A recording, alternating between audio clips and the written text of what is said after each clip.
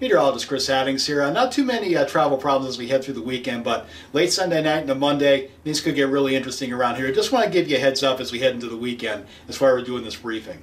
So I'll time out the general impact Saturday. Looks like a mild day across much of the area. Will be windy, especially in the favored areas, like say Casper, also around the Cody area, the Absarokas. Wouldn't be surprised if we had some high wind warnings issued for that time frame. Sunday still looks like a mild day for most of the area. There will be a very strong cold front, though, spreading into northern parts of the state late in the day. Some snow will probably break out, say, anywhere north of, say, maybe a Grable over to Jackson line. But most areas should be dry and stay mild through sunset Sunday. Then going rapidly downhill as we head to Sunday night as snow spreads from north to south across the area. Now, Monday at this point looks like kind of an ugly day. Much, much colder. I'll show you how cold in just a couple of minutes. Travel problems also likely there. Now, exact snowfall amounts and the timing of when the heaviest snow falls, still a lot of uncertainty there. We're still about 2 to 3 days out, so we should be able to fine-tune the forecast, give you a better idea over the weekend. So our confidence levels, very cold temperatures. That's just about 100%. It's going to get much colder. Some of the coldest air we've seen so far this winter. It's been very mild so far, I know, but this will be a slap to the face for a lot of people.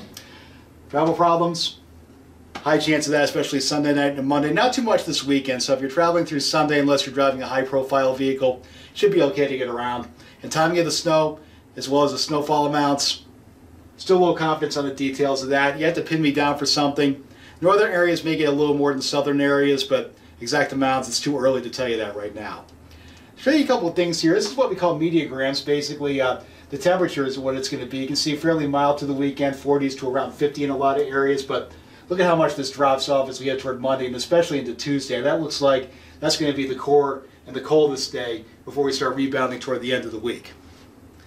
Now I'm going to show you this graphic, but don't be shocked when you see this. Much, much colder. This will be the difference in temperatures basically between Sunday, the high Sunday and the highs on Tuesday. You can see some areas 50. It wouldn't surprise me to see some areas a 60-degree difference colder temperature for a high on Tuesday as compared to a high on Sunday. Some places probably won't get above 0 on this day. With snow falling, it's not going to be very pleasant if you have to be outside that day. See our resources there for weather, road conditions, as well as our webcams by route. Should have another briefing tomorrow with hopefully some more details, especially on the snowfall. Be safe, everybody. Enjoy your day.